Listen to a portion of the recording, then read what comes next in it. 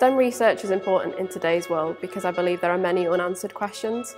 I believe our research can help things like climate change, the environment, and we can also help people in the wider world by developing new drugs in the pharmaceutical sector. I chose Manchester Met for research study because I absolutely loved my undergraduate degree.